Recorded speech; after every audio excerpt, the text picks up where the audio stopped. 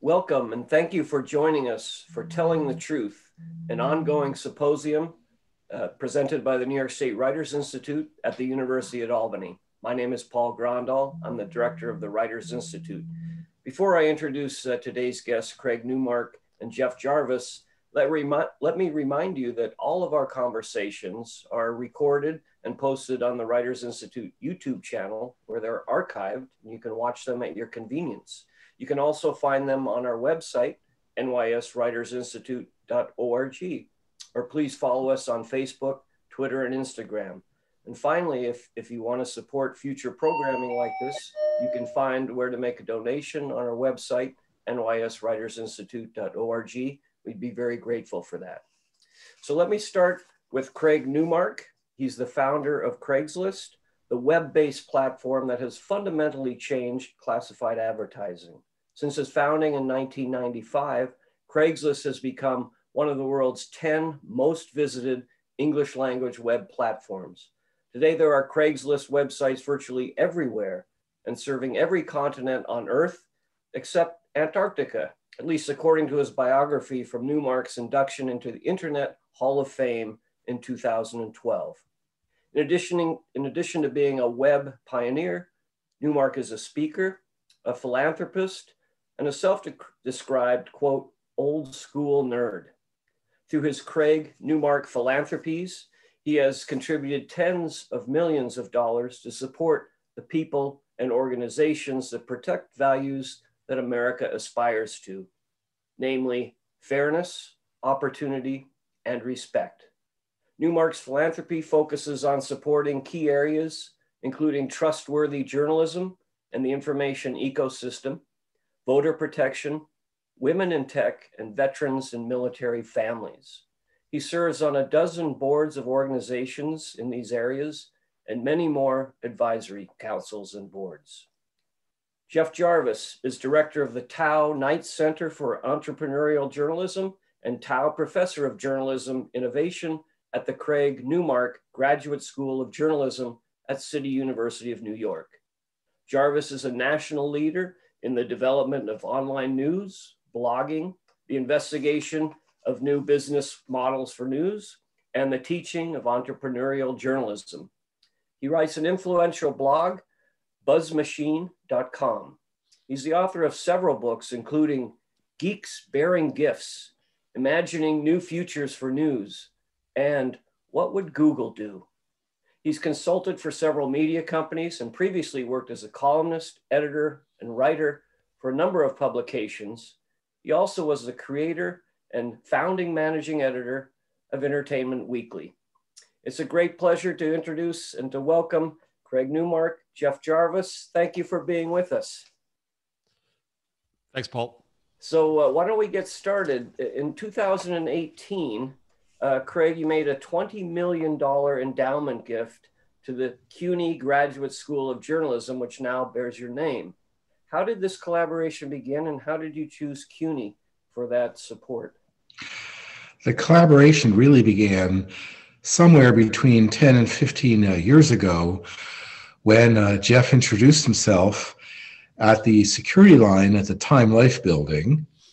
I was still in the line. I think he had just passed through, and he recognized me for some reason, perhaps confusing me with George Costanza from Seinfeld. And we stayed in contact for some time because I was beginning to be more and more interested in the way journalism and the press works, knowing how important it is for the survival and success of our democracy. We just started talking. We started talking more. I was present at the creation of the CUNY Graduate School of Journalism, became friends also with Sarah Bartlett there, and at some point they introduced the notion of an endowment. That's pretty good because CUNY, I've read, is more responsible for getting New Yorkers into the middle class and beyond than any institution around, and that's the gist of the American success story, giving people opportunities that they wouldn't have had otherwise, which is kind of my story too. That's great. So I would say that CUNY is part of the State University of New York, and we at UAlbany are part of this great organization. So Jeff, this was described as a transformative gift for your program, meant to enhance the school's mission of training journalists, diversifying the voices in media, and encouraging innovation and entrepreneurship. How are you doing that at the Newmark Graduate School of Journalism? Well, first, let me say, I think, Craig, I was mistaking you for George Clooney in the line, but I found out it was Craig Newmark in any case. And so if you go back that 10 to 15 years, Craig, one of the amazing things that Craig does is reach out to people to better understand the fields that he's interested in. So he reached out to me, to Jay Rosen at New York University, to others. And over the years, we've had many conversations where Craig, as a insider / outsider, can look and say, why do you guys do this way? Or how do we fix this? Or what's wrong with this? Right? So that was the nature of our conversation for a long time. And so Craig generously helped start what became the News Integrity Initiative, which after the last 2016 presidential election was an effort to grapple with disinformation, which is one of Craig's key causes, is honesty and truth in media. And then that led to the gift to the school. That gift has enabled us to do many things. Let me start by saying this. In the current crisis brought on by the pandemic, it has enabled us to keep our nose above water and to survive this crisis. As I'm sure you know, at your university, the state is cutting back all of our budgets. And so having the endowment managed by Sarah Bartlett, our dean, has enabled us to have the breathing room so that we can keep going and doing our work. We're a new school. We're only 15 years old come next fall. We believe deeply in diversity and equity. We believe deeply in innovation and change. And so what Craig's gift gave us more than anything else was the independence and the freedom to pursue those things. In many other universities, a little tiny, CUNY is huge. CUNY is 250,000 students. We're a little tiny boutique of basically 100 students in a class, a little more. And for us to be independent is what frees us to be innovative and troublemakers and to pursue new ideas and to ask hard questions. And otherwise, like many other universities, we'd be part of an arts and sciences college in in an English program or something like that. Instead, we are our own independent school. Our dean, Dean Bartlett, reports to the chancellor, as does the president of CCNY and Baruch and Brooklyn College and so on. So the main gift we got there was the independence to innovate. That's great. Craig, this is just one example of the philanthropy you're doing to push back, fight against, protect our democracy against attacks on it. So we've got this President Trump, who was probably the greatest instigator of those assaults on democracy. He's still not recognizing that he lost, of course. But is that going to change anything? Do you think, having Trump out of the White House is going to all of a sudden solve the issue of assaults on democracy and et cetera? Or is it going to continue or even get worse? I think things are already starting to get better. There's already an emerging network of people who are really smart about fighting against disinformation, or as the intelligence people say, influence operations. The network involves a lot of places, including CUNY journalism, but there's also Stanford Spogli Group, particularly the Stanford Internet Observatory. There are people doing really good work at the Shorenstein Center to the Harvard Kennedy School. There's people at Columbia doing good work, Data and Society. There's a lot of good people working together, fighting back. The next steps involve taking the fight to the enemy, whether it's foreign adversaries or domestic groups working with our foreign adversaries. People are starting to make that happen. I was a little bit late to the party, in fact. I was only notified about this when someone named Jarvis told me to read the NATO handbook on Russian information warfare, where the Russians pretty much tell us they've declared war. Here's how they're going to attack. They did so in 2016.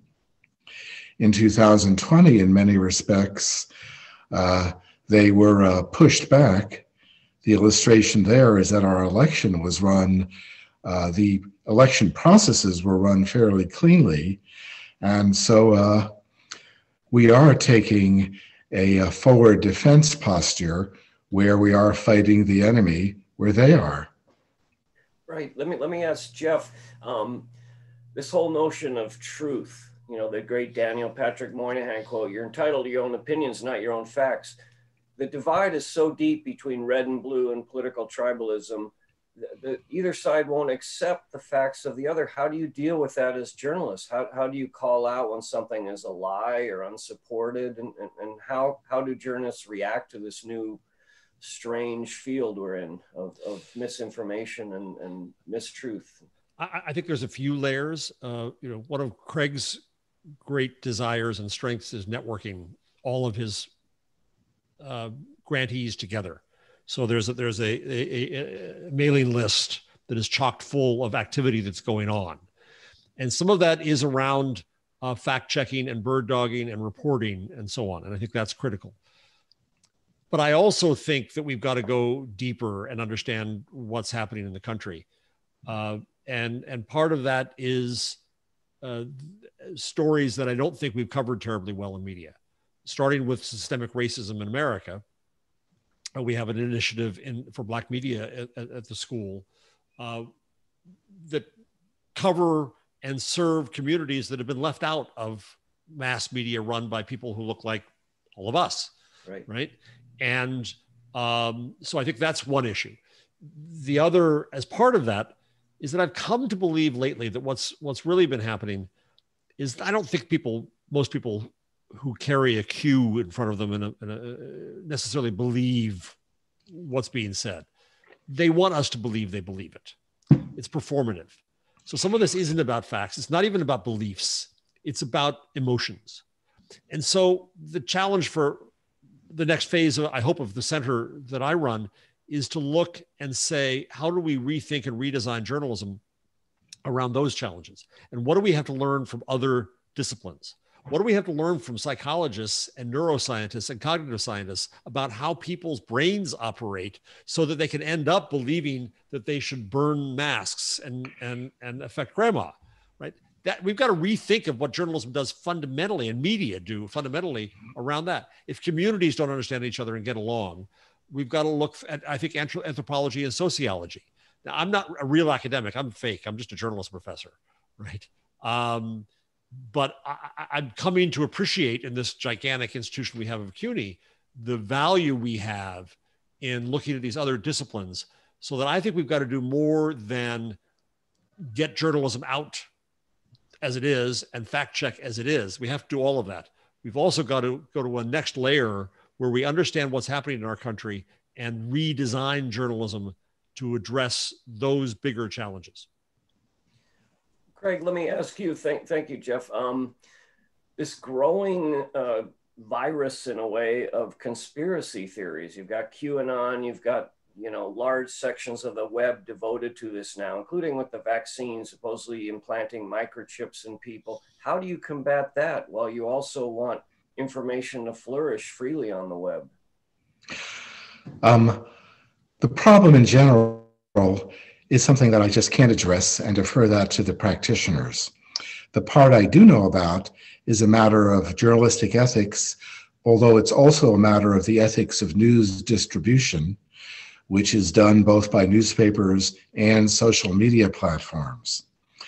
The deal is that if newspapers and social media platforms stop amplifying disinformation, if they stop making it worse, maybe the problem has a chance to draw back a bit.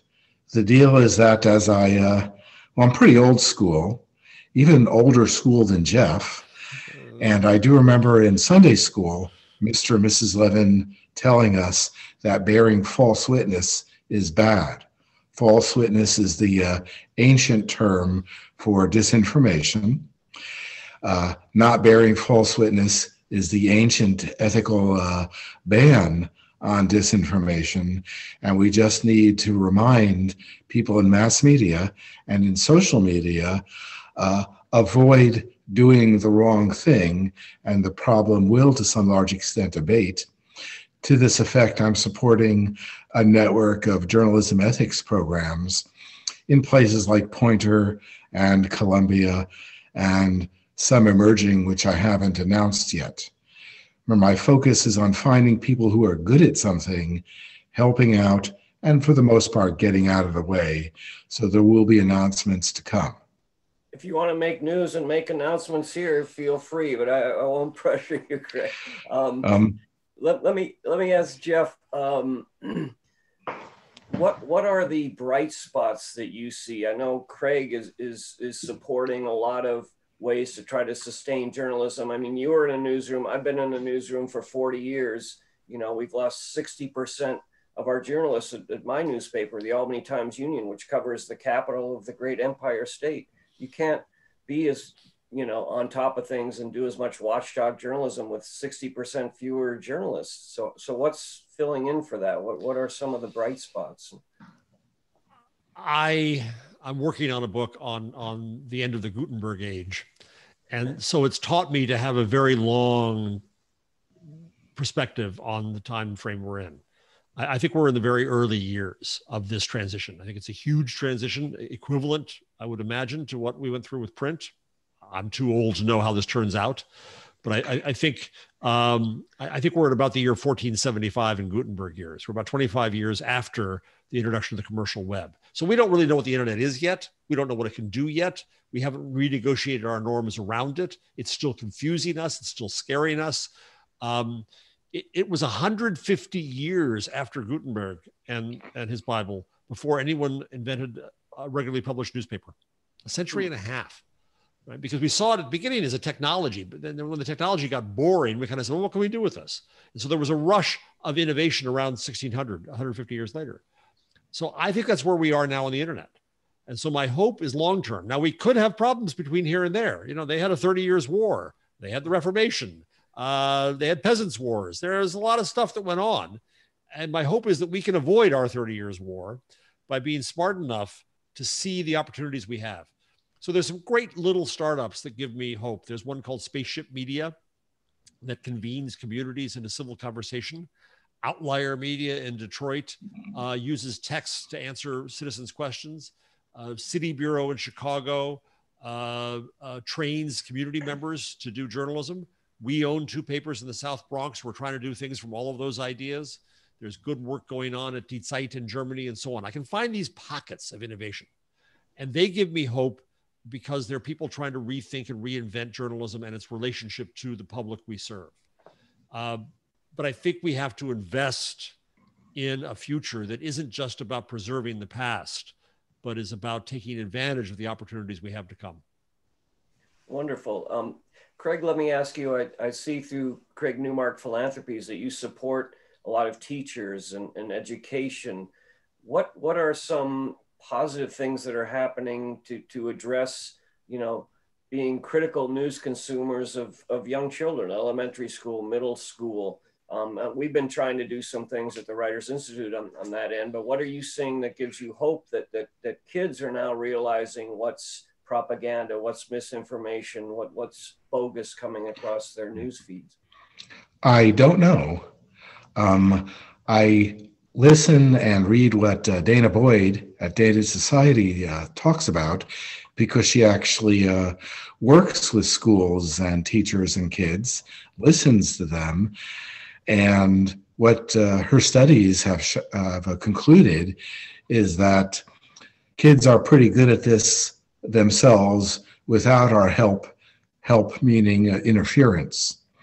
Adults telling kids what they should and shouldn't believe about critical thinking may be counterproductive. And sometimes you need to leave well enough alone. That's been my casual observation, but I can only defer to people who actually know stuff about this and maybe help fund them, help support them. But sometimes everyone is better off if you let the experts do their thing. Yeah, I want to agree with that. Go ahead, Jeff. Because I think Dana Boyd at Data Society is brilliant, and I too follow her and call upon her. And she teaches us that if we teach our young people to doubt everything they see, then we open up a void into which people can fill in what they want. So we need to be careful about that. And I think that education writ large is critical here. Another person that Craig supports in her work is Claire Wardle, and she also understands how to deal with these misinformation campaigns that come out. And I don't know whether you support Josh Tucker at NYU, Craig. I think you have.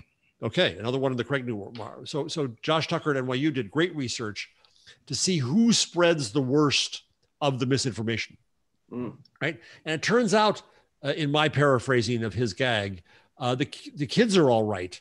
It's grandpa who's screwing up the world, right? Yeah. And so we think we make these assumptions that, oh, there's echo chambers and the kids are spreading bad stuff. Research, if we listen to the researchers, as Craig just said, if we listen to the experts who have the data, we're going to create better interventions than if we act on assumption. So let me ask Craig, since you built this incredible tech and web platform, what's your feeling about the pressure to break up Facebook, the antitrust suit against Google, putting Zuckerberg and Dorsey, the CEOs of Facebook, on Twitter under grilling a Senate Judiciary Committee?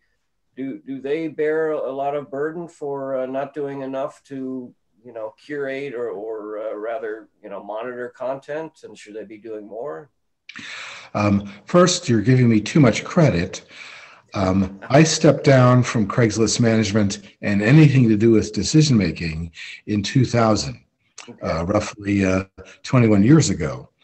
I went into full-time customer service and delegated the entire management function to Jim Buckmaster because people helped me understand that as a manager, I suck. And I've since fully retired from the company because they don't need me anymore, but I can do useful things in philanthropy.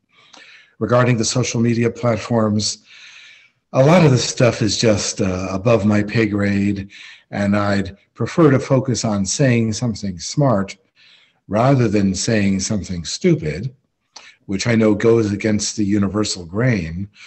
But when I talk about the social media platforms, I just encourage people to not amplify disinformation. That's one thing.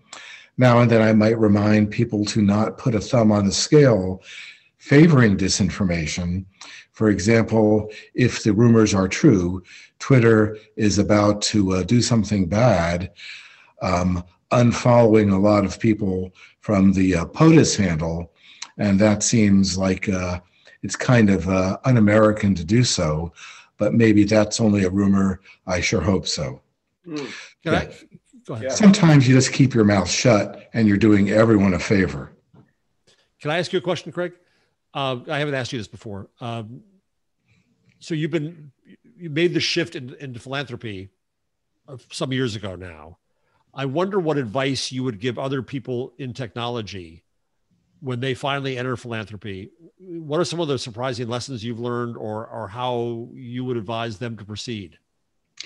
I would tell people they already know a lot about the fundamentals, which is to say, treat people like you want to be treated, and help people avoid bearing false witness.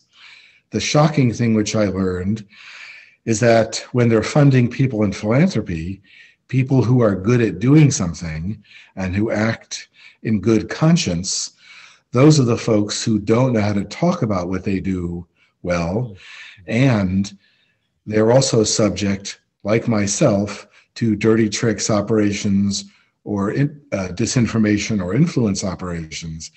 And almost universally, Someone who is good at doing something and who is honest about it is no match for someone who is good at lying about it, because someone who is good at lying about it, well, if you're fact or evidence oriented, that limits you in terms of what you can say because you're being honest, whereas somebody who is good at dirty tricks can come up, they can just invent disinformation on the fly, and you're no good at countering it. There are people who are good at countering it, but they're few and far between, and on the opposite of someone who's good at countering disinformation.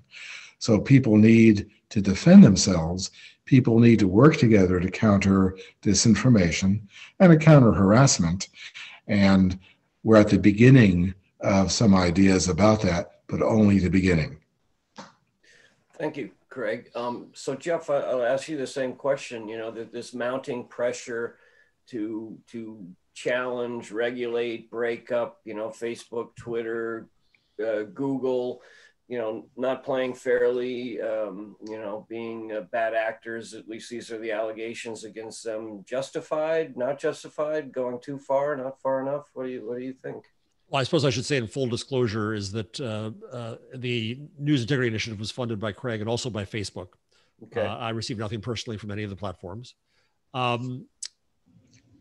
I think generally unjustified, and judge me as you will based on what I just said, but I don't defend Facebook so much or Twitter or Google so much as I defend the internet against what I see as a growing moral panic that's occurring in much of media, and media who are not being fully honest about their own conflict of interest in how they are covering their competitor or competitors.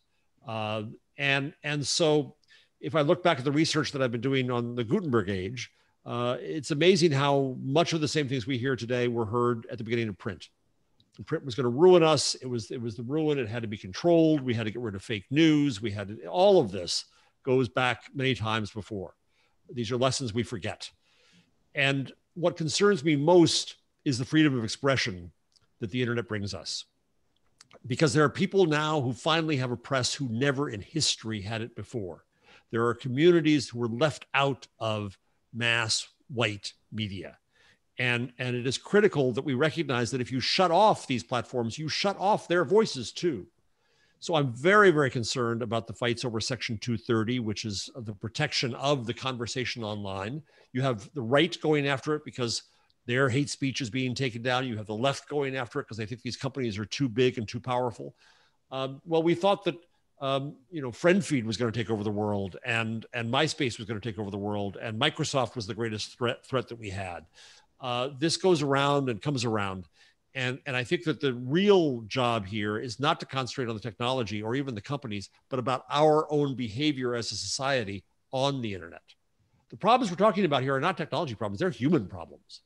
And that's what we've got to figure out. And that's the essence of Craig's work too, is if we keep lying to each other and harassing each other, it doesn't matter what the platform is. We could use the telephone, we could use carrier pigeons.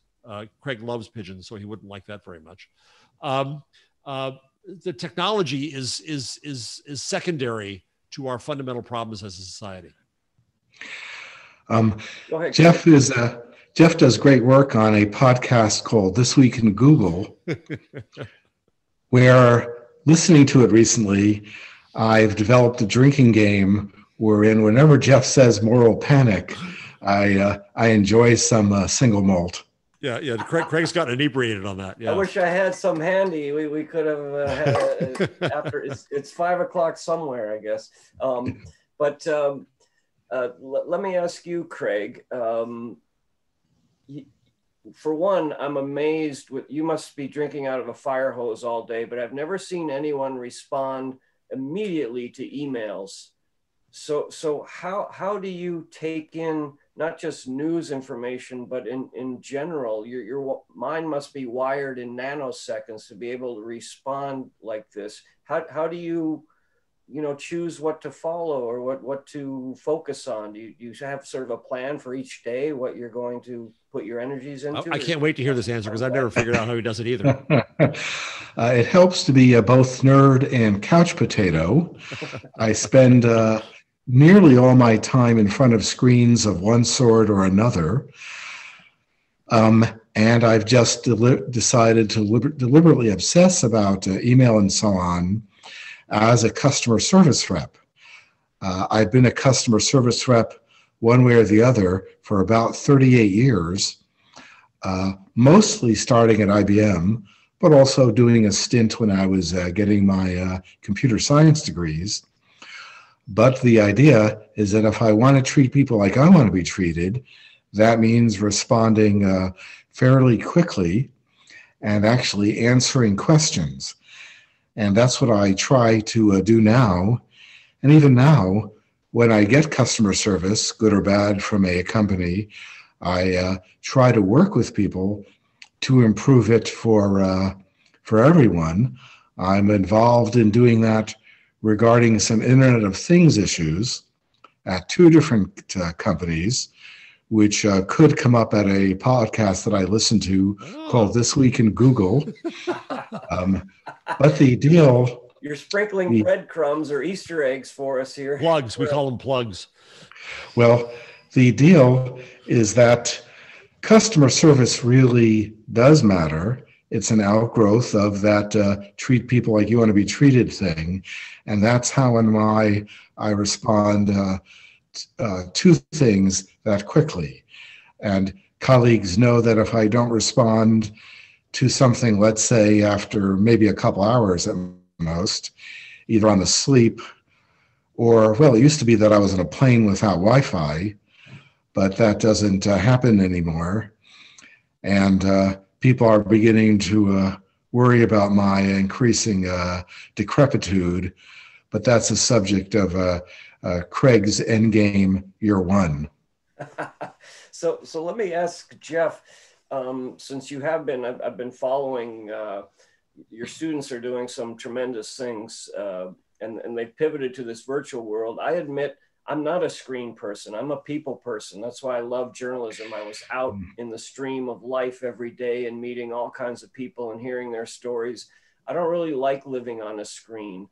But how has this pandemic, you think, will recalibrate journalism like so many businesses? I mean, will we all, just be on a screen and not be out in the world anymore? Or? So we had students who were already halfway through. We just graduated a class last week where they were halfway through their program, their 1.5-year program in graduate school, and boom, here came COVID. Yeah. And that was hard for them, but they adapted. And I told them that this was going to be one of their greatest strengths. And then we have a current class that came in who chose to come in the middle of the pandemic. And I'm amazed at their courage in doing so. But I think all these students are going to leave better for it, more resilient, more able to find people in new ways, to connect people in new ways, to understand the world in new ways. And I think media as a whole then has had a huge opportunity to reach out in ways that weren't possible. Just look at what happens on TV news now, right? You now see the sources with their homes in the background. Right. By the way, Rate My Skype Room gave me a high rating for this. I want to brag about that too. And so what that means is that even television, which used to make you come into the studio and had only a few people on their roster, they're just beginning to see that they can reach out to people across the country and across the world they couldn't get before. That's a great possibility. My students in social journalism, one of the programs we have at the school I'm very proud of, recognize one of the students this term is working with people who have food security issues in Milwaukee. Well, she found 20 Facebook groups where people are feeding each other and they're trying to help each other. That's incredible. Look at what Craig does with Donors Choose, which is an organization that helps teachers bring in new equipment and new things they need to teach in these circumstances. I think that there's tremendous opportunity here to see the world in a new way. Now, I also think that when we can come back, which I hope is next fall, we're going to appreciate each other more. Yeah. Okay. Yeah, we're in transition from normal to new normal. Screens and Zoom will be some large part of that. But also, there's the opportunity for people who didn't have much of a voice before to turn lip service in that direction into real change. Absolutely. For example, at the CUNY Journalism School, there's something called the Center for Community Media. And there's a guy named Aaron Foley running the Black Media Initiative, which I'm supporting, but also supporting as part of an emerging network which includes the Howard University Journalism Department, Maynard Institute, the National Association of Black Journalists. And the deal is that getting all these groups together can create some real persistent change in ways that I couldn't do. The real reason I couldn't do is that persistent change is created by people who have like social skills. And I'm a nerd, and all I know for sure is that a nerd's got to do what a nerd's got to do. Let me ask Jeff, since we've both been around journalism media for so long, I'm proud that we're at the University of Albany. We're one of the most diverse public research universities, almost 50% students of color, 35 to 40% first generation college students. It's wonderful to be in that environment. But I also know we were a medium-sized newspaper and still are, the Albany Times-Union. We tried very hard to recruit journalists of color and had very little success.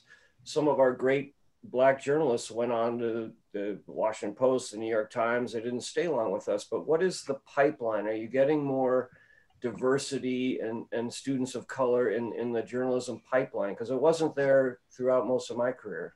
Well, like you, we're a state-supported institution, so yes, we're very prideful about that.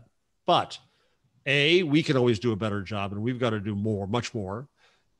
We've got to change our curriculum. I think after the pandemic, how can one look at, for example, covering health now without starting in the lens of equity? How can you cover any area without starting with equity? And so we've got to update ourselves too. But yes, we have many students of color who then go out into the field, and that's where the problem exists. They go into newsrooms where they're not appreciated, where editors tell them their story is too small, that it's not big enough. I interviewed Nicole Hannah-Jones, the creator of the New York Times 1619 Project, right, recipient of the Pulitzer Prize and MacArthur Award. And she told me that this was for the ISOJ conference. She told the story of having worked at the Oregonian in Portland and nearly leaving journalism entirely, which would have been a tremendous loss to the field because she couldn't get stories about Black experience in the city into the paper, let alone on page one. And so we have a huge problem structurally with journalism as it is.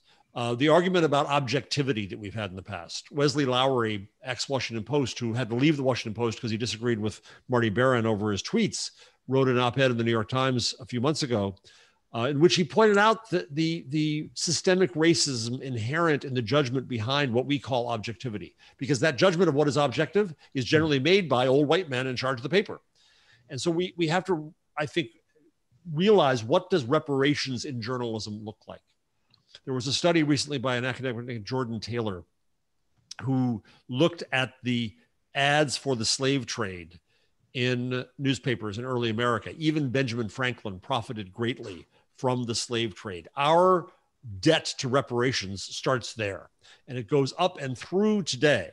So the problem is that students do go out into the field, but they're too often not appreciated. So we've got to change not only the pipeline of staff, we've got to work on the management. And so we have a program in News Innovation Leadership where we work at the management level, managing editors and vice presidents, trying to get them to understand better. And then we've also got to work at the ownership level. We've got to change the ownership in this field. Most every newspaper chain in America is now controlled by either a hedge fund or an exhausted family. And innovation is going to come from neither. And right. So it's working with Aaron Foley at the Black Media Initiative, not only with 200-year-old African-American newspapers, but also with 2-day-old startups to understand how we can use this opportunity of the internet to create new businesses as well. That's wonderful. I do love the breaking down of barriers that technology has provided. Anyone now with a cell phone and an internet connection, which is a vast majority, not everyone, we know underserved communities and low-income communities still have challenges with access to the internet and high-speed connections. But anyway, one of the biggest problems, and I'll address this to Craig, bullying online. I know you're funding a lot of initiatives, particularly women. I mean, it can get untenable and horrible and terrifying. How do we combat that? You know, the greatness of the openness of the internet can also lead to this horrible behavior. This is an area of big concern to me.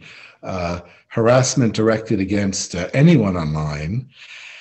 And I have very little in the way of answers. Instead, what I've done is started to fund a number of organizations focusing on this, trying to come up with actual solutions.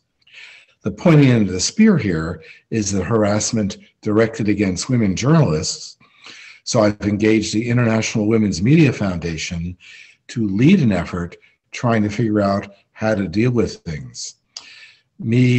What I've suggested is that somehow we need to find a way to alert people when someone has been harassed, and then to find that the point of harassment, and then just to offer our support, even good wishes, to the person targeted.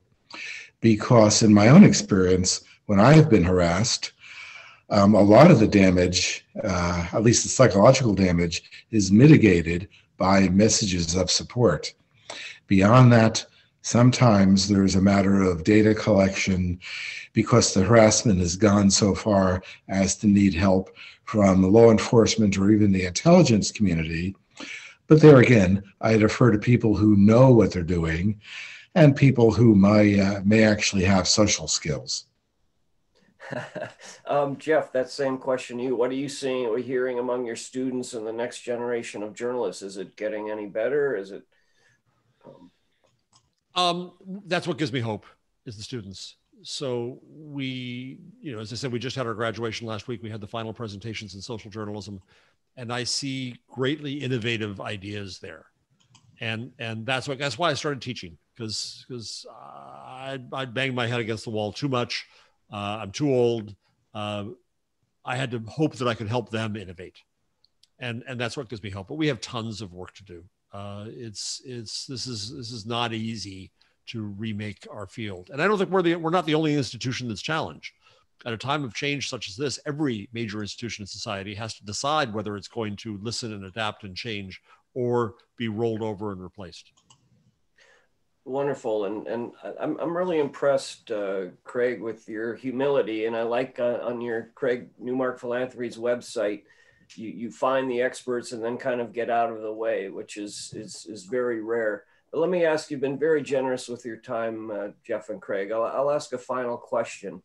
So you kind of represent the two ends of, I think, what's really needed to defend democracy, to fight against misinformation. Software engineers and journalists. Which do we need more of? I'll ask Craig first. I think what we need more are just regular people who will tell newspapers and social media platforms to support evidence and fact-based stuff and to stop amplifying disinformation. That's a message coming from neither journalists nor software engineers specifically, but it comes from people who are part of a democracy. And I think that's the big message. We need to remember what we picked up in Sunday school to avoid bearing false witness, and of course also to treat people like you want to be treated. Wonderful. Jeff? Yeah, I think that with the press in everyone's hands now, anyone can perform acts of journalism. As coding gets easier and easier and people get smarter and smarter and better educated about it, anybody can do that. I think Craig's emphasis on ethics is where we really ought to be paying attention. Because what we're doing right now is we're in a process of renegotiating our norms as a society. How do we treat each other? What do we value? How do we model behavior for other people? How do we behave ourselves? How do we give and expect respect? That's pretty basic, and it's basic through history. We just have new tools with which to do this or abuse this, and that's the choice we have. We're coming off the worst year in our lifetimes and in many generations. Looking ahead to 2021, what would you hope for? One or two things on your wish list that you hope can come true in 2021? I'll start with you, Jeff. I'm very bad at predictions. Even wishes, I might jinx things. I just hope that we're going to try to relearn how to value the Enlightenment. Wonderful. And Craig? People, including me, will keep pressing on social media platforms and newspapers to avoid amplifying disinformation. So that's one simple lesson, which is probably enough. I'll refer back to my line about a nerd's got to do what a nerd's got to do. That's wonderful. I also enjoyed that we had a little bit of laughter and levity, and I hope next time we get together and can play that drinking game with a single malt scotch. Every time Jeff says moral panic, we'll have to take a shot. But this has been wonderful. I appreciate this great conversation. The New York State Writers Institute at the University of Albany, telling the truth, something we all need to do more of in 2021. I want to thank Jeff Jarvis and Craig Newmark. Thank you very much for being part of this. Thank you.